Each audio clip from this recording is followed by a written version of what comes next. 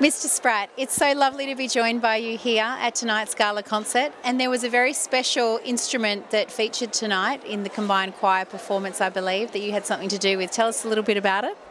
It so happens that the Design and Technology Department at Trinity, when people need to make something, they come and see us. We're sort of the go-to people in that regard, so whether it's a bizarre prop for a play or, of all things, a wind machine. So Mr. Adams, Trevor, came up to me and said, Spratty, we really want you to make something for us, and he showed me some photos of the wind machine. So with a bit of trepidation, I kind of just working on, having never heard one before, just working on the images that he gave me, I came up with the machine that was used tonight. It sounded okay. I was quite happy. It was a wonderful collaboration, and it's great to see that all the departments work together, design and technology with the creative arts, and in this case the feedback backstage was that it was exceptional. It wobbled a bit more than I would have liked, but anyway, and it was pretty cool that the kids, I think the kids painted it. So they took it down to the junior school, I believe, and got some budding artists to decorate it.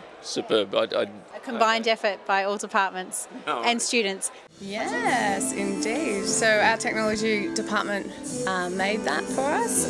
Trevor has more of the backstory on that one. I was just the operator, and thankfully I didn't fly away, which is good. It's very unique to have a wind machine as part of a... It is.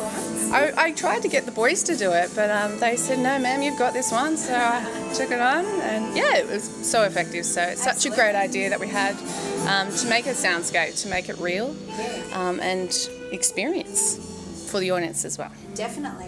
And what's really special about events and programs like this is those boys are expressing themselves in a really productive and collaborative way, and it's it's a delight to see the looks on the kids' faces as they're doing it. It's incredible. It is.